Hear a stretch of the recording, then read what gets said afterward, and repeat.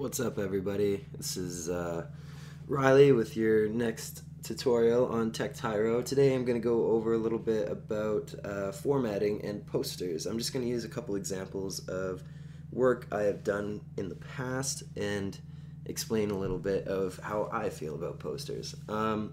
With posters, they can be informative, they can be just for design, or they can really display as many things as you want it to be, as long as it's properly positioned or like laid out for the viewer.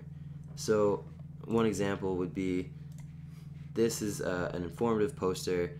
On the top it has your information, in the middle it has the event name, on the bottom it has the participants or the sponsors. For something like this is another example of the falling down kind of information. You don't want it to be too cramped though, and this isn't my best example, but it has the name up top, it has the information in the body, and then at the bottom it has where it's going to be, as well as the participants, so University of Lethbridge here. Back to my albums, I'll show you this guy.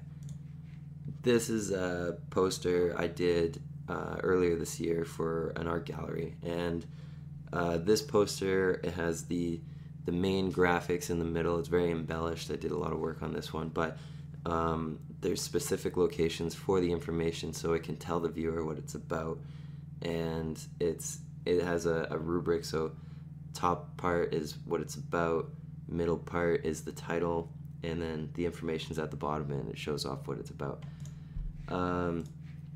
This is just a design.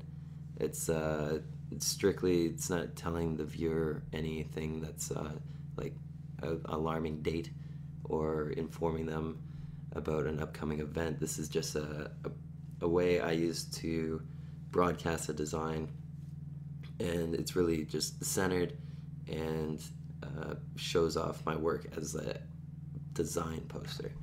So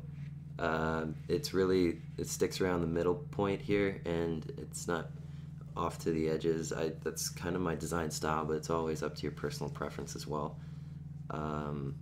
Main area, and then the edges just kind of like fall off, and then you don't have to worry about when you print it if the edges are going to cut some of your design, unless that's what you want it to be, is like a fall off the page kind of design. This one allowed me to print it and then take into account the printing like cutoff area, which is usually just 0.5 of your margin off to the side, and I will explain that as well. And going down, there's another poster I want to show off. These guys, another example of my design. I did a minimalism series of pictures, and they all had a same theme. There's a main graphic and then just a title underneath, and when they're showed in a series, they kind of sent a message with each other. So strict just graphic and then maybe a point at the bottom. But it's really up to you. I mean, this could be a poster depending on how you present it, and it doesn't have to have any words. Or like this guy could be a poster. Oh, this is a poster. But main graphic, title, points. And this is the same idea with the fall off. Like those are probably, we're implying that they go on forever, so if they are cut off, it doesn't matter. Going into our design palette here, this is another example of an element that I want to use for a poster. And so what I did was I drew the base image, and then I saved it, I added it in Photoshop, and then gave it just a little bit of a background, did quick touch or something. But what I could do with this graphic is, since I have it just as is, I can take it and I can put it on anything. I can put it on posters, I can put it on Facebook pictures, I can share it that way. I can incorporate it in different elements anywhere really. I can repeat it. And so since I have the isolated graphic as a static image, I can reuse it as many times as I want to. Right now I pulled it off Facebook, so I'm kind of restricted to just using this image with the whole gradient and everything in the background. Setting up for a poster, if you wanted to do a design poster, I encourage you to set up your template as you would for designing a poster. I usually work in inches, 8.5 by 11. That's the usual paper size. We're gonna look for 11 by 17 though. That's the usual poster format. And when that comes up, everything's adjusted, and you have 300 DPI, 8.5 by 11, no, 11 by 17 poster presentation. And we're also going to look at our rulers. This is important too because it tells you what the alignment is. And so when I mentioned that whole poster cutoff part, this is where it comes into play. We're going to drag just here. This is the 0.5 part I was talking about. And we're going to also put it over here. And then same with the top.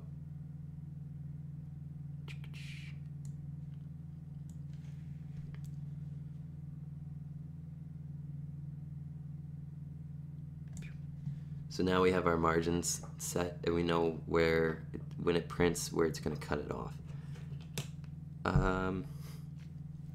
Next, you can give it like its base image. So now when you set it up in Illustrator and you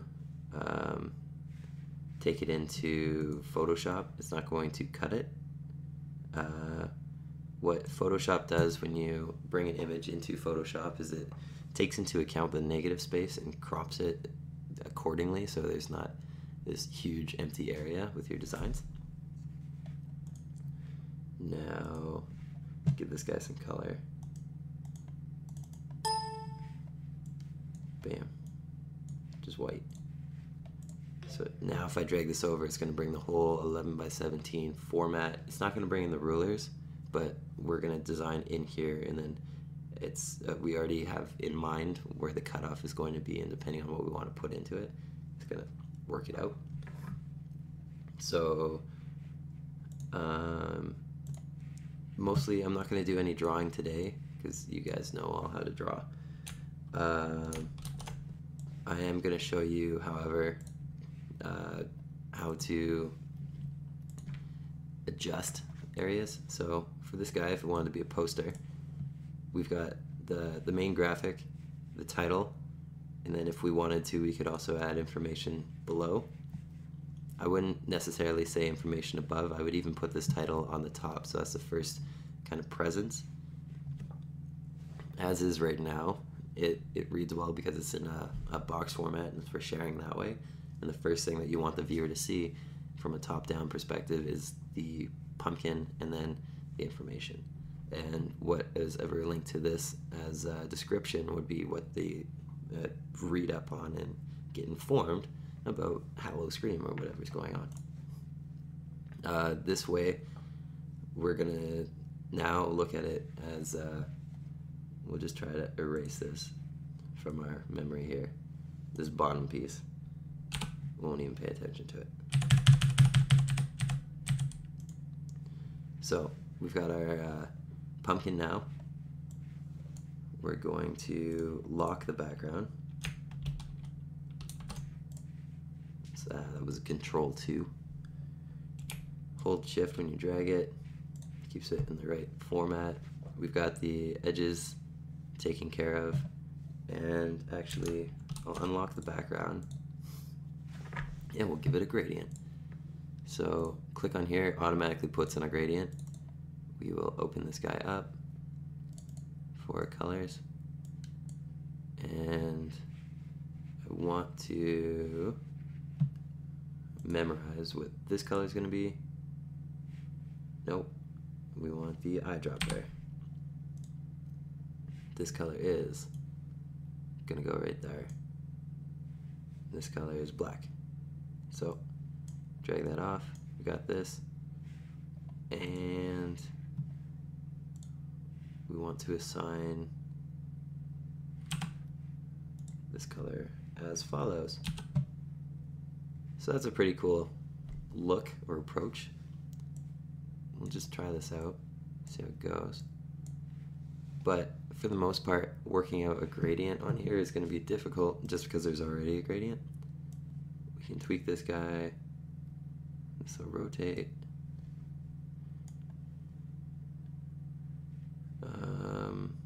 Probably want to have the black part closer. And also, because this was a gradient that was set up in RGB, the coping for CMYK is leaving it in a gray space, and so that's kind of throwing it off as well. We will go to here, give this proper gradient as well, tweak this part so it's all the way up here.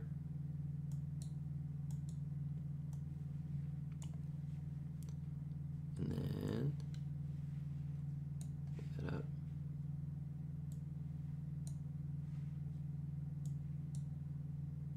There you go, it's close. Use your arrow. Yeah, so it's never going to be quite on par with it because it is a different shade. And as we can see too, when you work between gradients, it's hard to adjust for the exact length of it. And this is all speculation on it right now. You don't necessarily want to use this as a practice unless you're making something that is going to look distorted and glitchy and kind of like that's the look you're going for. But just for right now, we'll lock all these spaces. And so grab our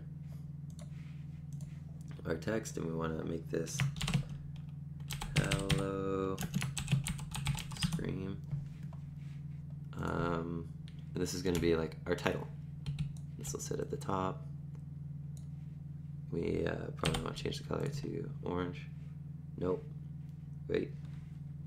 We want the stroke to be black. And give me black stroke.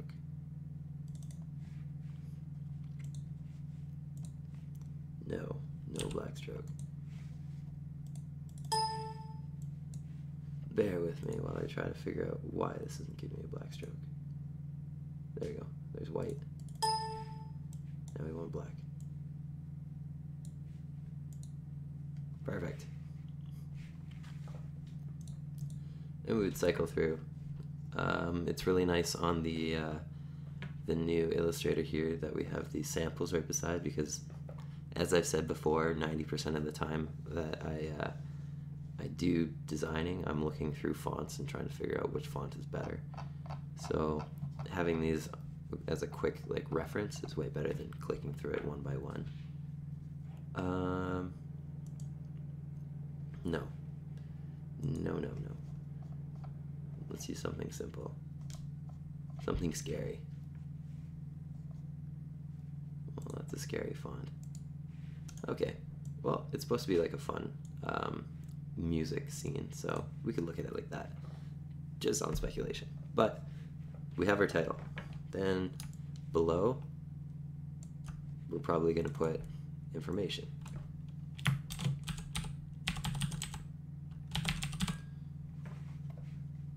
Not always just going to type information, but it's going to be information regardless. Click here, hold Shift and Alt, and you can shrink it and stay in the same spot. So if you already have it lined up for the sides here, which I still need to do, you can keep it in the middle. We'll click on this guy too, hold Shift, and center line, bump it over a bit. All right, those guys are in the center. We've got information.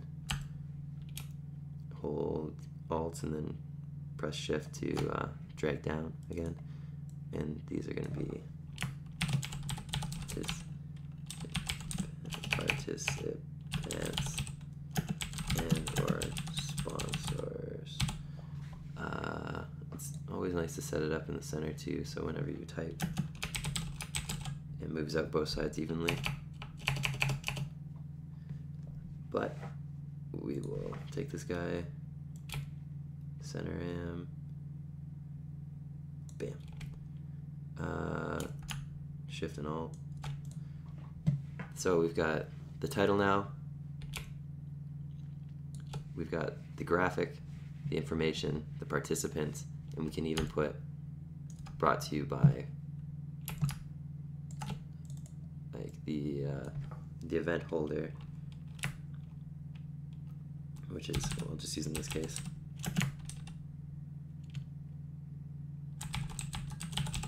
That says DJ Sal, but you can't read it because it's a horrible font. Okay, so DJ Sal presents Halloween, Hello Scream. We've got the pumpkin. We could even put something else in, not necessarily wanting to use this gradient as a background, especially because it's distracting and it's flat. So we would look into maybe a solid color, or I would look into a solid color. Sometimes you want to put in a border, but make sure when you do a border, don't put it past those lines.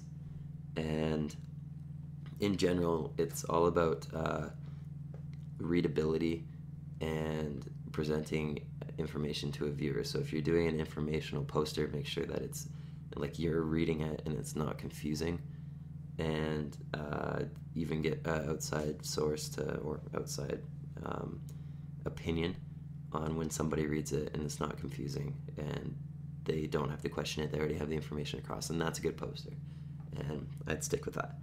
But I'm going to wrap it up now. I hope you guys enjoyed this tutorial from TechTyro. My name is Riley Miller.